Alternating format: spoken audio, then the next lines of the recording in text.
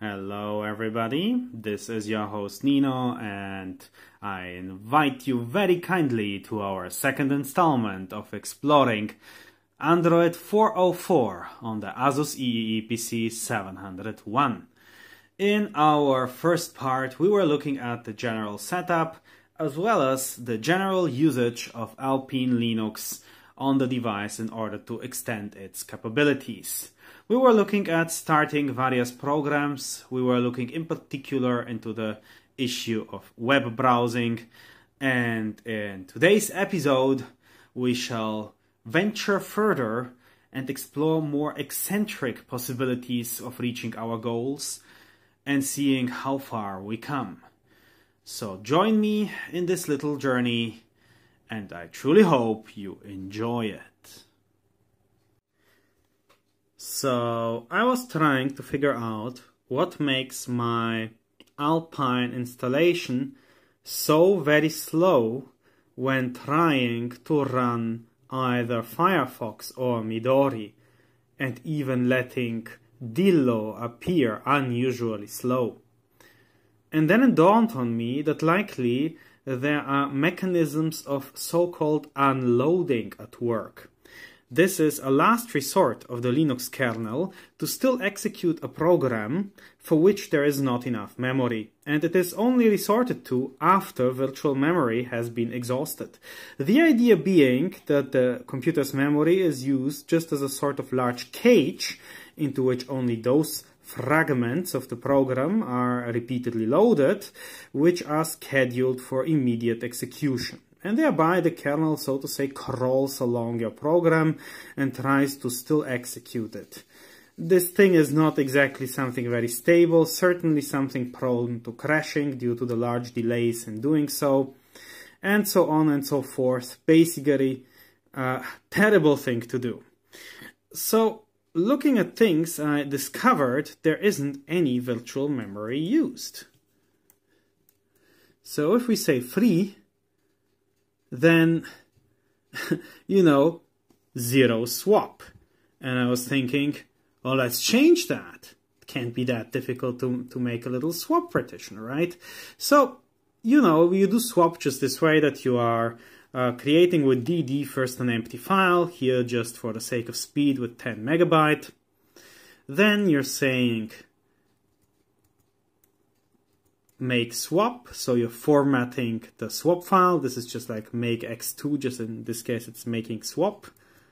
So now we have a file that has been formatted as a swap file, and the last thing you need to do is to say swap on swap file. However, this is Android, and the kernel has not been compiled to be able to use a swap file, which I find somewhat ironic given that both the free command gives you a line about swap and there is an mkswap command. So why would you be having that command if you don't have the opportunity to use swap? Okay, but this is a bit beyond me. I'm not exactly sure why, but all in all, there is no swap usable on Android. Well, that means no normal virtual memory for our browsers, right? And in that regard, I tried to do something else. I thought, if this Linux kernel cannot use swap, why don't I just get one that can? And for that purpose, I decided to create a virtual machine. Indeed, running again Alpine Linux. So that means Alpine Linux running through an emulator on Alpine Linux, but the emulated one not having the swap restriction in the kernel. And that installation should, in theory, have been able to procure me virtual memory through swapping, and thereby perhaps a more bearable browsing experience. But unfortunately, the browsing experience became even less bearable. I went ahead and created a virtual machine in Qemu, the famous emulator. So I installed Qemu in Alpine Linux over here. On my main laptop, I prepared the virtual machine and I transferred it here. And now you'll see why fundamentally this became unusable. So here I am creating a virtual machine and I'm giving it 400 megabytes of RAM. So I'm just keeping some about 100 megabytes for the Android system and the CH root here. I'm giving really the vast majority to my Qemu system. And as I do so, I'm going to see the system actually through VNC, and I can thereby turn on my VNC client and watch it booting. And that is just what we will be doing now, and you will see why this is not something we can truly make use of. So here's the VNC viewer. And here you see basically two things, yeah? The local connection, which is what we will be looking at now, and another connection to the system itself, where it's basically not Qemu's VNC server, but the VNC server from the new Alpine installation. I was not aware that Qemu will be giving me a VNC server in the first place, so this is why actually I set up such a thing. I call it Inception because I thought this reminds me of that movie with Cillian Murphy and Leonardo DiCaprio, you know, with this dream within a dream thing. You're having a Linux installation within a Linux installation. And that's what we are trying to look at. But let's make just first a simple local connection to watch it booting. Yeah, that is what it looks like. And let me tell you something. That is what it will be looking like for the next at least 10 minutes. 10 to 15 minutes is the time this needs to boot. Normally around 12. So I'm not sure you want to wait that long, and I shall rather venture to assume you don't. But let's have a look at one thing. This is our client where we started it, our terminal client. And we're having now, as you can see, 2:38 p.m. So let's see how long will it take until we actually see an image of a sort of booted system on our VNC client. And in conclusion, I mean, you can already imagine that speed is even way more glacial than what we saw in the immediate CH root installation anyway. And while it is entirely possible to use virtual memory through this trick, it is not practically feasible because it simply takes absolutely forever. The Alpine Linux Qemu installation on my main laptop was booting in about 2 or 3 seconds, tops. And here, well, let's see when something is happening here. Look, it began showing something. Anything at all.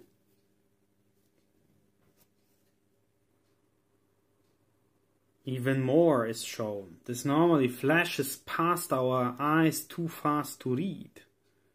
But here we can explore every detail of the system booting.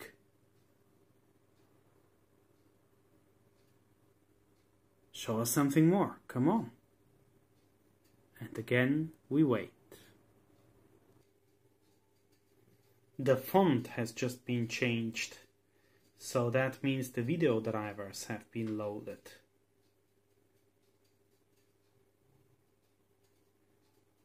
And once more, we wait. Line by line, the booting process continues, but it is not fast at all. The boot is creeping forward. File systems are being remounted.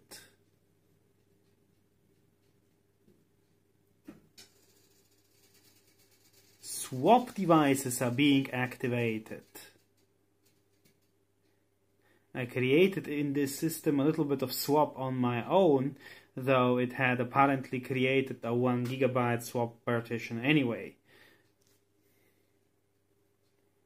We are relentlessly marching towards login. Let's see. Networking devices are getting activated. ETH0. A DHCP lease has been received. We have the IP address of 10.02.15.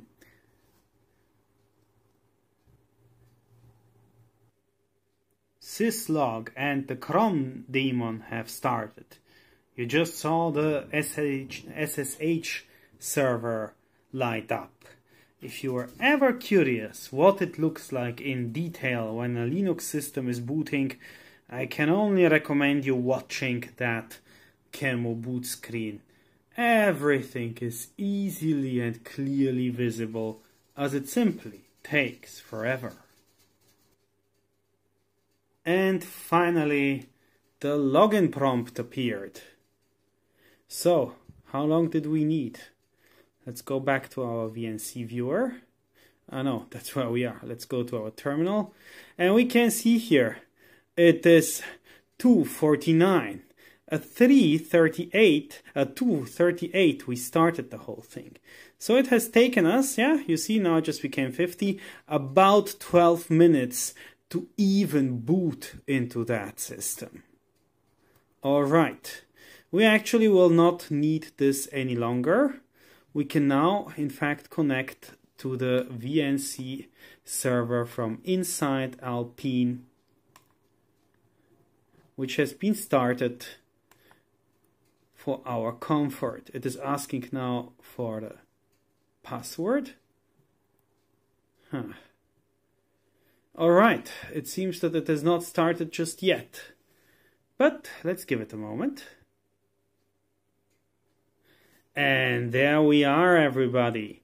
This is JWM, the Java Window Manager, which is actually an absolutely minuscule thingy, which is normally extremely efficient. And that is what we could be using in order to run our Firefox application. We just need to go here to say terminal. Yep.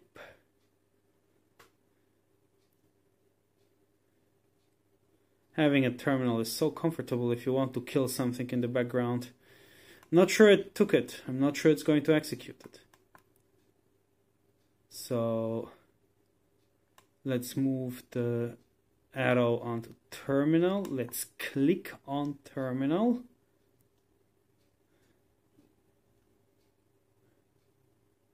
I am clicking. Nothing is happening. I can get here a mouse for greater visibility and click that.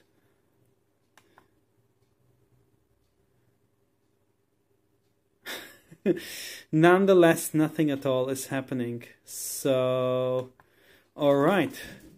Maybe I should just go for it. Maybe I should just go for starting Firefox. Ah, no, finally it reacted. Finally, we're going to have a terminal. Let's see how long it takes until that starts.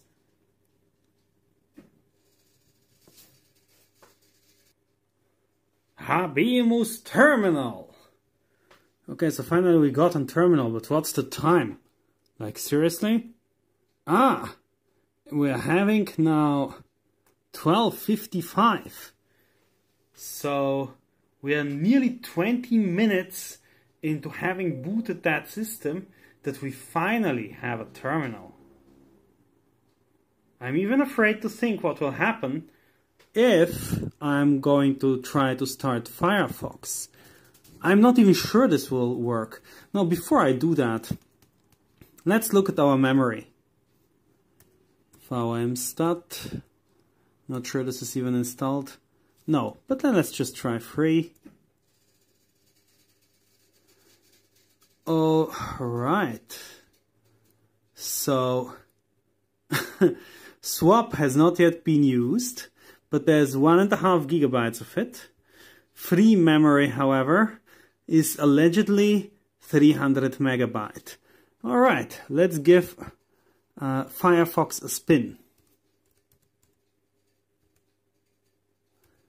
And let's mark the time at 2:56. We're starting Firefox.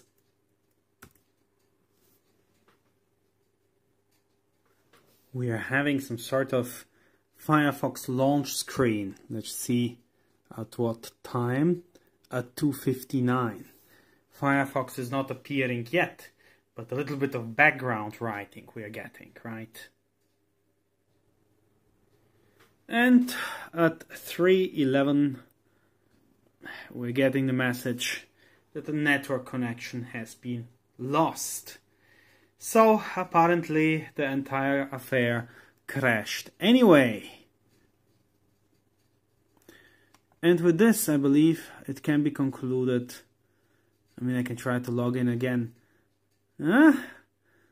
Port could not be contacted.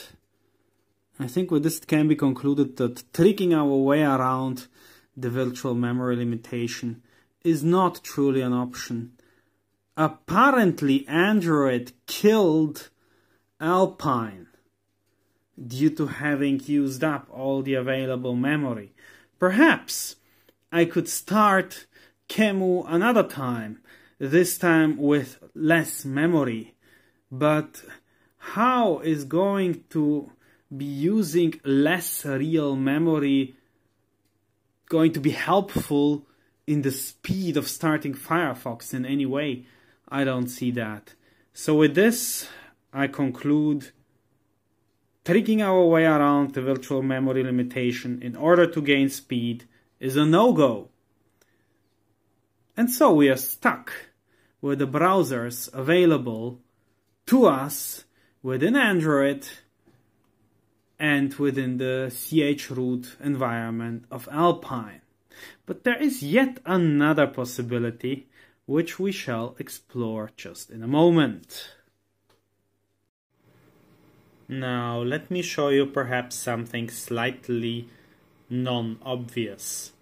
So this is the netbook, while it is, so to say, in power saving mode or slightly asleep. And I don't know whether you can actually see here my mouse cursor.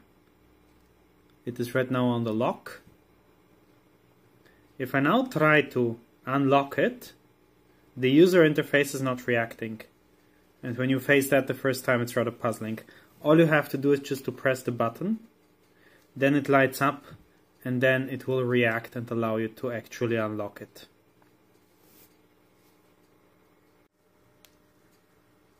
Now, taking an entirely different angle than the chroot approach, do you remember jar files or J2ME midlets? Anyway, those Java micro edition applications, which once upon a time could be loaded onto phones capable of executing them in order to provide such phones with extra programs and functionality which they natively did not have. So these little programs used to be everywhere and to fulfill much the same purpose as nowadays you find in applications from Play Store, App Store, whatever else these stores are all called. Well, the interesting news is jar files or J2ME midlets are still around. In particular, I found a lot of them on a Pakistani site called Phoneki. And I do tell you, jar files were the Wild West and still are. As opposed to civilized apps as you are nowadays perhaps used from Android and iPhone, there were no specific design guidelines or other quality criteria which were somehow universally established. But instead everybody programmed his or her own thing, tried his or her own payment system, and so on and so forth. And in many regards, jar files were pure chaos and a hit and miss whether they would be working or not. Android, indeed, has had always programs to run jar files. Once upon a time, the famous ones were JBAD and Netmite. But neither of those work on Android-x86. What does work, however, is something called J2ME Loader. And here you can see its icon perhaps a little more clearly. And that program is allowing you to run midlets on Android. You need to go to a website, find them, download them, and then open them with J2ME Loader, and it is going to apparently somewhat transform them into a form runnable by Android. Evidently, that is not a hard science, and it is more of a hit and miss. So from the around 200 something apps I got from Phoneki, and filtering out the ones which were obvious spam or scam attempts, there were around 50, that is about 1 in 5, 1 in 4, 1 in 5, yeah, it was like 200, 260 maybe apps I got, which were in the end truly working. Now that's actually quite a fun experience in itself to filter out which ones are working, because the scam sites which were commonly referenced simply did not open in the browser anymore. No contact could even be established to scam me. So what have we got here? All sorts of things. And some are better, some are worse. But anyway, I have turned this Android 404 machine into a Java midlet treasure trove. So I have here something for sort of everything. I have notepads, book readers, even a paint program or two. And I can all run them from the J2ME loader. And perhaps I should demonstrate a couple to you.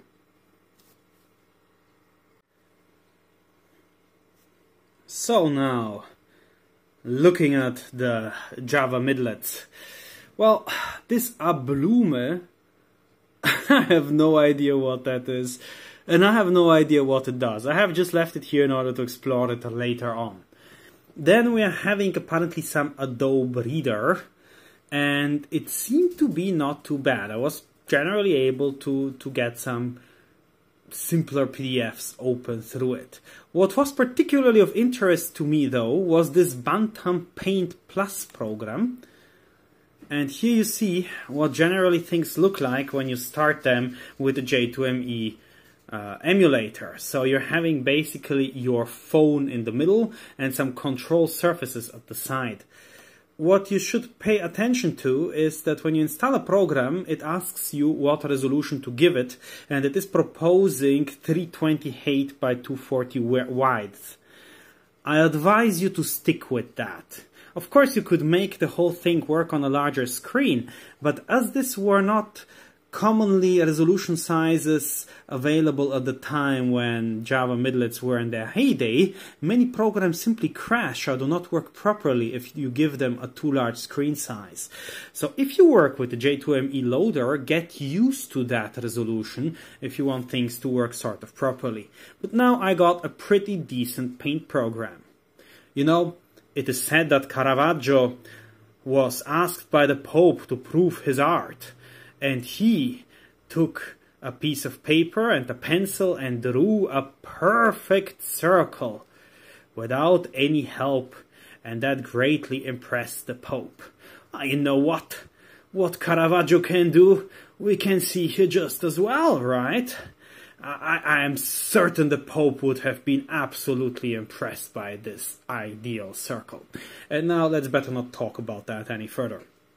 But anyway, I got a paint program, and that was at the time before I even found a proper Android paint program, so I'm not unhappy. I find it actually rather nice. There was a more advanced version of it where you could save that in a particular folder, but that unfortunately was crashing. However, the simpler midlet is working indeed. Then, if we are looking on, there are a couple of network-related programs here, like for instance the Bolt browser. But when you open most of those network-related browsers, they are not able to reach the internet. Here you see I have made that have a bigger screen. I was really hoping that I will get anywhere But unfortunately, the network is not being detected, so the Bolt browser is unusable. That does not mean that it wouldn't be usable on a phone. Likely there it would work. But the J2ME loader apparently has this limitation that most apps, though not all, but most, are not able to detect the internet connection. Then we are having here various calculators and book readers and whatnot. So if you want to see what a calculator would look like, you see this is an actually rather decent scientific calculator. And if I would say, I don't know, 2 and its sinus, so the sinus of 2 is 0.909. Yeah, that's actually correct. So yeah, you have this. And you need to operate it really like a phone keyboard. So if one were to write with letters, one really has to click here multiple times on these numbers in order to create letters. This is the left button of the phone, this is the right button of the phone, and down here you see what they do. So the left one could change the theme, and the right button is giving us a menu from which we can exit. The exit, though, you can then press with your cursor. So I got a dictionary.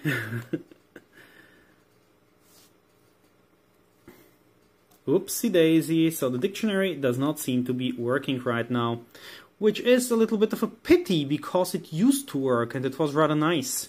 And maybe I can reinstall it. Install. But that is something which does happen with Java applets. And what is really interesting is it used to happen at the time as well. I very well remember that sometimes such issues could happen also on real phones. Okay, so let's try again to start it. No guarantees. And no, well, it looks like I just lost an applet. I'll see into it later on. But they can indeed reach a stage where they are unfixable and where you really need to just obtain again the jar file, reinstall them, or completely delete them. But the next one is fun. By hors d'oeuvre. Yeah, what a name. Well, basically, that is a sort of MS-DOS-like thing. Ah, that's really lovely, isn't it? And you can, for instance, type dir, but you have to type it, as I say, as on a phone. And I believe then it was with fire. Yeah. So you see, actually, here this high.c, this is in the mount/SD card directory of my Android system. So it is showing me my Android system correctly. And I am rather positively impressed by that. Well, on we go then. Now, the next one I would like to show you is called JJOS, which is again such a sort of pseudo CLI interface for your mobile phone at the time. Now, as opposed to terminals, as you have seen them in Android or on iOS, which do give you some form of connection to the real system, these are really just self-contained apps. They don't do anything in particular. Like, you don't actually get to exit to the real world with them. So this is just showing a command line, not because the system has one, but because it is made to show a command line. It is made to show a textual interface. So if I now press help here, I see the various commands. I see there is one which is called JJOS. I'm wondering what that one might be doing. Whoopsie daisy. I think left was backspace, yes. So let's just try and see, right? This is how you do things here. And often enough, stuff is crashing, nothing is working, and so on. So if I say JJOS, oh, that is giving us a tutorial. Well, that's great. Okay, so have fun around JJOS. Well, we will certainly try. and apparently you can script here and create variables and whatnot. So yeah, DROS and JJOS were actually two really funny thingies which one might play around with if having to resort to midlets. And I am trying to find where the X is, and I'm not exactly sure. Okay, exit, and off we go. One, yes, we're sure. Now comes perhaps the most impressive application I have, namely a program to program programs on an ancient phone. So that is indeed a Java midlet, which is allowing you, as you can see up here, to navigate around and create new Java projects and write programs which would then be turned on your phone into jar files. So that is really like a compiler on a desktop machine, or similar to anyway, serious application development. I read even a story of a very smart Nigerian boy whose first environment of programming anything has been exactly that thing, and he has been programming stuff in that professionally before he got means to get a more proper development installation. Anyway, I'm highly impressed. Of course also by the boy, but most definitely also by the piece of software itself. It was also the most capable text editor so far, as it was the only application in which I was able to write any carriage return. Like, unfortunately, everything else was, let's say, new project, okay? Yeah, whatever, then let's say create. Folder already exists. Okay, then maybe something else. Let's call it just one n less, and let's say create, and then some, I don't know, resources or source packages. Okay, open. Okay, menu and menu. Whoopsie daisy, no, menu. And I can now create whatever or write something and whatnot. So I haven't yet explored it. I just relatively freshly got my fingers onto it. But it seems to be something which no other jar has offered so far. So if you would like to try programming something on it, I do invite you to try the J2ME SDK Mobile. When you're looking for J2ME SDK, that's how you'll find it for sure. So I'm just going to exit now though, and continue showing you a couple of interesting things. So there is something called Microsoft Word. This is really terrible, and certainly it's not from Microsoft. It's a sort of text editor which crashed on me a couple of times. Yeah, I would like to edit now something. Can I do so?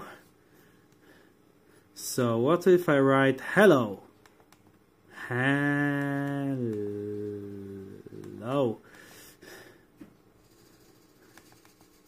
So you can see I could write here a wonderful novel, just writing with the help of this thing. I'm not exactly sure how to do this. Maybe here I'm having... No, I'm not. Oh, where is the carriage return? Is there a carriage return? Things we will never know. Okay, maybe I should clear a couple of these things. Maybe I should press fire. Maybe I should press down arrow. Maybe I should go to the menu. Maybe I should do something here. I'm not entirely even sure what. If I press the right arrow, I arrive at some E thing. I click edit. And again, I am in this absolutely amazing editor menu. So, yeah. Everybody, if you ever get... See, it produced finally the carriage returns. Yeah, it does that sometimes. Anyway, so that is how you can edit something here on the so-called Microsoft Word. But you will understand why I might be all too happy to leave it. Do we want to delete our wonderful document? Yes, absolutely. How does one leave this? I'm not entirely sure. So, ref pressing, no. right pressing and fire. Yes, delete. Really, delete. This is what midlets are doing to me. Can say back. Again, I can say edit, and nothing happens. All in all, I am not at all sure how to leave. This is really like Hotel California. I'm going to leave the harsh way with exit. Yeah, the warning that I might crash the poor midlet I just did. Now comes something more interesting. Lisp on J2ME. Now, the fun part about the Lisp systems is, I've got here two by some person named Hiroshi Gomi. Lisp 2 doesn't seem to work. I'm not really able to get that to run. But I'm going to show you Lisp 1, which apparently does work. The interface is Japanese, and no, I don't know Japanese, but that certainly won't stop me. So I can say here something like, oopsie daisy, cons A and B. And I figured out that if I press down here left, it's going to be evaluated into A dot B, right? And I can say I want to define a function with defun. Defun PL for like plus. Okay, and I believe this was the left brace. Yes. Defun PL of X. Okay. Shall we simply adding 1 to X? Plus 1X. Alright. So I'm saying evaluate that. And it told me it got PL. And now if I try PL of 4, it is going to give me 5. Which is sort of very lovely. But I'm not sure that I can have conditions. So that was a problem on my cell phone at the time, and I never figured out whether it was due to the phone or due to the Lisp interpreter. So join me now in figuring this finally out once and for all. We're going to say cond for condition greater if 2 is greater than 3, then give us nil, that is nothing, or otherwise give us true. And clicking here and executing it, undefined function cond.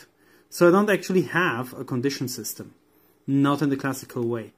I mean, I can try with if and evaluate it. Whoopsie daisy. How was that working? Yeah, one couple of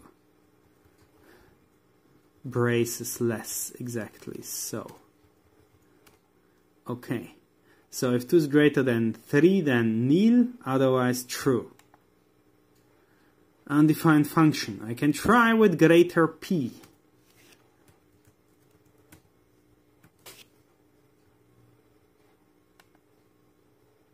So we don't have that either. Okay, let's try something ridiculous. Let's say if nil is empty, which definitely is, and so forth. I actually don't see how I can execute here any condition. So while it is sort of lovely, without conditions, a Lisp system isn't really going anywhere. Again, that is what midlets are like. Although I'm very, very impressed, and it's the only time I have ever seen anyone implementing anything like a Lisp system in a J2ME midlet. Now this one is an absolute favorite of mine, the Mini Commander. This is basically the Norton Commander just for midlets. So here I can go to somewhere, and then, yeah, I can, yeah, let's move right. Oops, how do I move right? I'm not even sure. Is it perhaps that I press right or... So you see, I can actually have here also various options, including one for connections. So I can make apparently an FTP connection to somewhere and upload and download files, as well as having some Bluetooth connection. But instead of it, I might actually go for the exit rather than for anything else. Let's see. Or not. I pressed the right button in the hope of staying in there, but that did not quite work out. So then we're having something which is called Mini Excel. And it is exactly as you would imagine, something very much like the Mini Word. But depending on what you're dealing with, sometimes these spreadsheets are working and sometimes not. Let's try this one out. So I want to say that, I wanted to say that there is 3, but apparently that's not so easy. Now if I press here the cell, apparently I can add something. So let's put in here 33. Okay, that's excellent. And in the other cell, let's put 26. Okay, so we're having here 33 and 26. And in the third cell, I shall be adding A1 and A2. And it is giving me 59. So what do you need Excel for? What would you need LibreOffice Calc or Numeric for if you have something also amazing as this variant of Excel, which we shall now quit. Quit without saving, oh yes. And exit. But nonetheless, I was very fond of those spreadsheet thingies, you know. Now, it was also exceptionally hard to find here a working BASIC interpreter. Indeed, I did not find easily one for Android itself, and from the 3 I knew as Java applets, and of which I normally pick something called CellularBASIC, here this time MobileBASIC seemed to be the only one truly working. So that is told that it is a trial version and whatnot, but it is working nonetheless. And if I say, oh god, no, this was terrible. So if I say whatever was it, here was the, no, he was bigger and smaller. Yeah, here's backspace, exactly.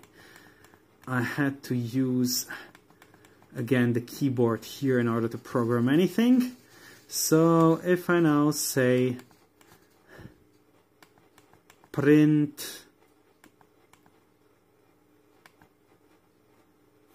and then again, no, space, I want space, yes, print, and then let's say, I don't know, 79, okay, whoopsie,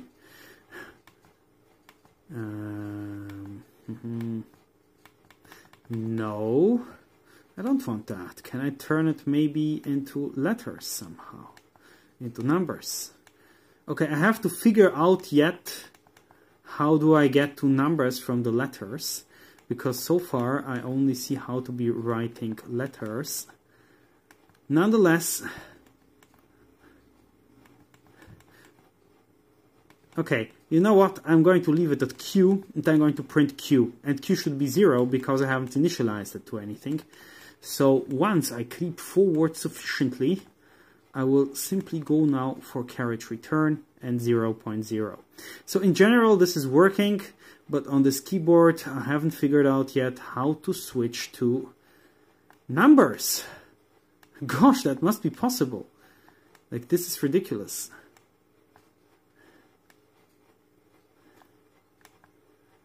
Okay, let's just exit it. Exit it. Yes. Anyway, that's the best I can do. This is what Java applets are like.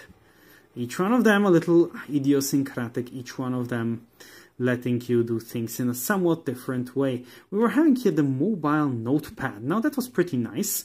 I could add a note here. Right, I could say select. And then I could call it something like my note. Okay. And then I could write, hello there. But what I cannot do is press enter. So when I press enter, I just get to home. I can click here on show notes, select, and I see my test, which I can again select. Yeah, that is a previous note. Okay, it's impossible to break the lines. So add a note, select, hi, title hi, okay, and then I write hi, and then I say add note, so home, and then I say show notes, I say select, I have hi, I say select, and there is my hi. Okay, so you can write notes on that thing, and you're not entirely desperate as you are able to find them later on the file system. Now, there are countless note-taking programs here of a very similar style. What was also nice, by the way, as a file manager, it was this Mobi Explorer.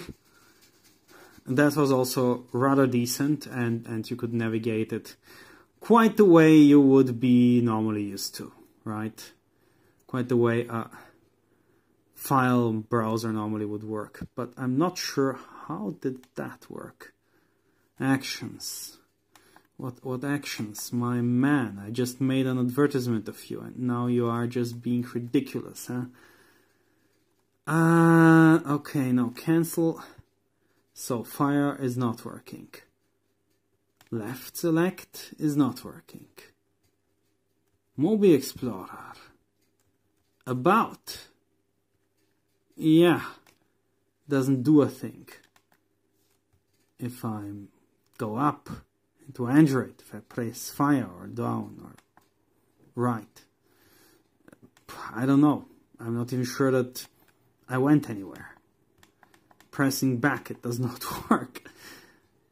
Gosh, is this terrible. Okay, I guess I'll just leave this and I take back the advertisement I just made. Forget the Mobi Explorer. Anyway, let's go on to the periodic table. Now this was nice because I could see a little bit chemical elements, though you have to navigate particularly here through the asterisk and double asterisk in order to visit the corresponding chemical elements. Yeah, when I press fire, I get to the lanthanides. Or when I now press fire, I get to the actinides. And if you want to look at uranium, perhaps, that's what it looks like. Yeah, not much uranium-235. You need to have a decent program to get anything out of it, right? Ask North Korea, they can tell you a little bit about it. So now, let's get out of here. But anyway, that is sort of the quality you can expect. Then there was something which was called QQ Browser Mini, which looked also rather decent, but once again, I'm not actually able to reach the internet. So despite the fact that I have here websites, if I now click on the BBC, for instance, and I go forward, then it's not actually going to get anywhere. Unfortunately, it can't connect to the real internet. So, and so on it goes and on for all sorts of things. I have a stopwatch, I have all sorts of book readers, some of them able to read PDFs, others just text. But in the end, there was one program that was very interesting to me. The UC browser. Truly, the Chinese have created here a masterpiece that, opposed to most other programs, is able to detect the internet, and I can go and surf with this program. So let's go to Wiener Zeitung. This is a most unusual thing which nobody in China will be visiting, I assume. So I press OK. It is connected. An error has occurred. Yes, reload. Okay, and we have some issue with Wiener Zeitung. Okay, let's go to the BBC.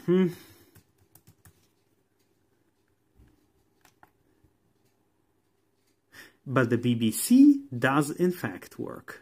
So I am getting a web page, and thereby I have a more modern browser that is actually graphically working on Android 404 on Asus Eee PC from once upon a time. Who would have thought that our savior in this most difficult moment will be a program for a most primitive platform? And with that, now you see how you can graphically browse the internet on Android over here.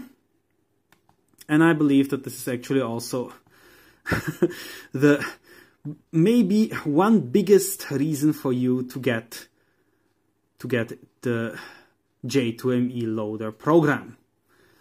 And with that, I believe we have sufficiently explored the possibilities which Java applets are offering us. And perhaps before we say goodbye, we should explore one further way of using this netbook. One very old-fashioned way. Ultimately, whether you deem a computer system satisfactory will be very much determined by the question of whether it allows you to creatively pursue your goals. And in the 1970s, with the Control Program and Monitor, or CPM, arguably there was a time where that was possible quite distraction-free. And indeed, I compiled J.H. Allen's CPM emulator, which you'll find on GitHub if you look for it, and it does work amazingly on this Eee PC 701. So if I just run it here, I'm greeted by the familiar A prompt. And if I now say dir, I see pretty much what I saw above, just in the more classical old-fashioned way.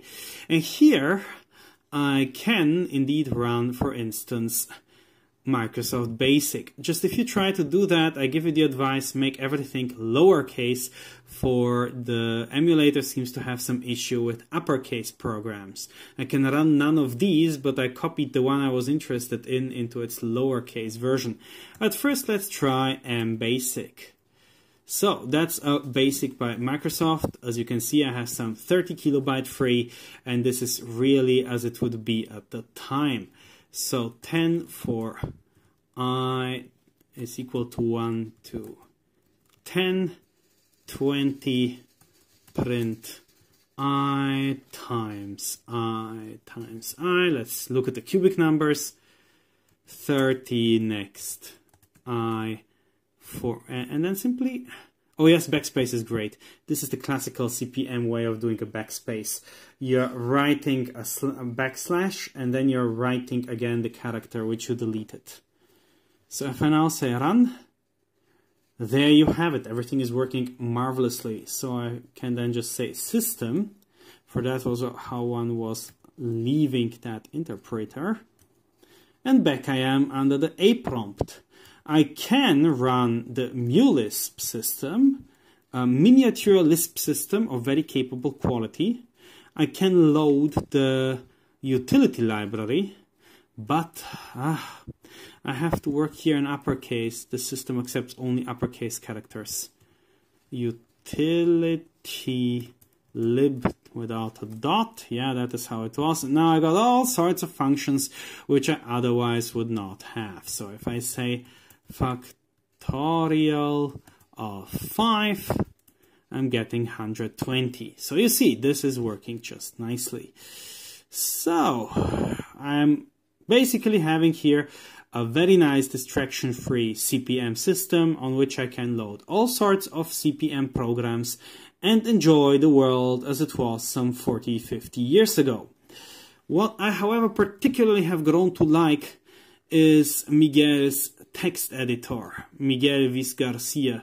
You are a brilliant programmer, and I'm very grateful. So that is a very nice graphical text editor, which demands from you no knowledge of a million of key combinations, as was, however, common at the time for all sorts of text editors available then. And I'm talking here of key combinations which nobody really remembers today. So, hey there. Okay, and I can make carriage returns. Oopsie, Control H, returns on CPM. Excellent. And now, if I want to save that, I just say escape, and then I can say save as. As you can see, here's always that letter capitalized, which you're supposed to use. So I'm saying A, and then it's asking me here down here for the file name, and I'm going to say hi text. And it wrote it, and if I go to the menu again with escape and press X, I'm back at the A prompt. And if I now say type hi text, the thing we just wrote, I have my text. So that, everybody, is CPM on the Eee PC. And if you ask me which is truly the best operating system to run on this sort of retro gadget, which really looks as if it freshly escaped the 1970s with its broad bezel and white and black color scheme, then without doubt I will propose this is CPM. So, thank you very much for watching. Hope to greet you here soon again. Have a great day, and from me, goodbye. And shut down. Control Alt F1 and reboot -P for power off.